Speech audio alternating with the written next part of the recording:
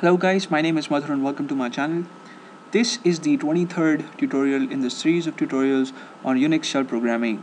Now in this tutorial we're gonna learn how to perform arithmetic operations in our shell scripts. And what I mean by that is if suppose you have two variables and both of them have numbers, then you can add them, you can subtract them, you can divide them, multiply them, and you can also perform the modular division. Now what I'm going to do is I'm going to open my text editor because we're going to do all this through a shell script, and I'm going to save this file first before typing in anything, and I'll give it the name ss8.sh. I'll save it in my home folder, and I put a comment first, something like arithmetic operations. And now what I'm going to do is I'm going to create two variables a and b, and in a I'm going to store a number. You can put anything, I'll put 30, and in b I'm going to store another number, I'll put 15 in a, right? And then on the next line I'm going to add these numbers, and the way I'm going to do it is I'm going to type in $a, and I'll give a space, and I'll use the addition symbol, and then I'll type in $b. And on the next line I'm gonna subtract b from a, so, or maybe, yeah, that's what I'm gonna do. So $a space, then minus sign, and then $b. On the next line I'm gonna multiply these two numbers, and I'll use the asterisk or the multiplication symbol to multiply them.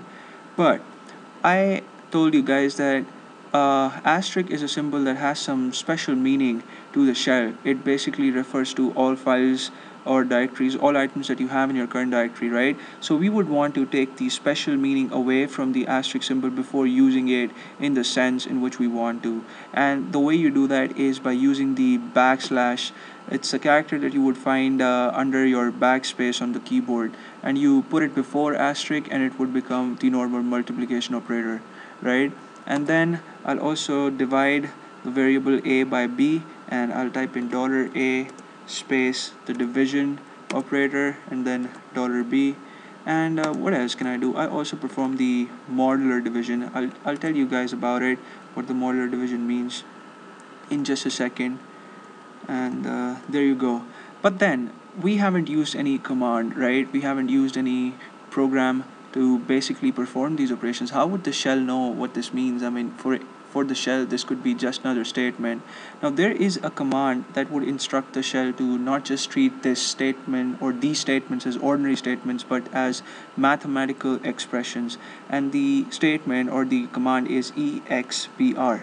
So I would type in expr before each and every statement that I've got in this program.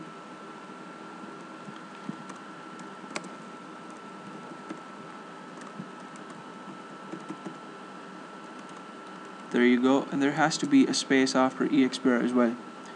And that is it. That's pretty much all you have to do. But we're not going to just evaluate these expressions, right? We also have to display them on screen. And how do you display something on screen? Using the echo statement.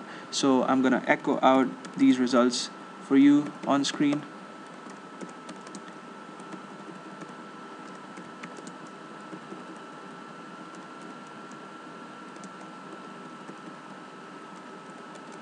That's it.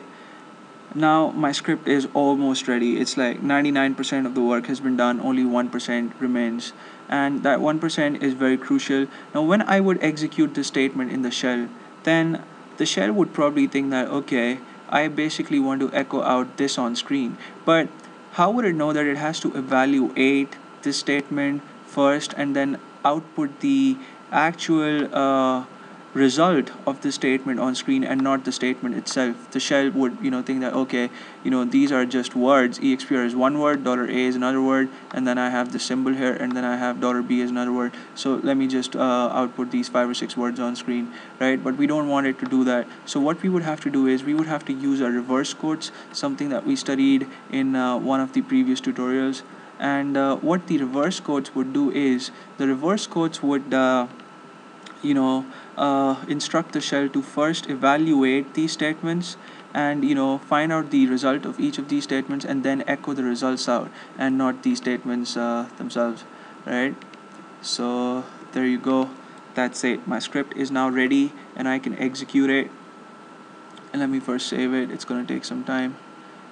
Yeah, it's done now. So I have my terminal here, and I'm gonna simply use sh, then type in the name of my file, which is ss8.sh, and when I press the enter key, I have all these results.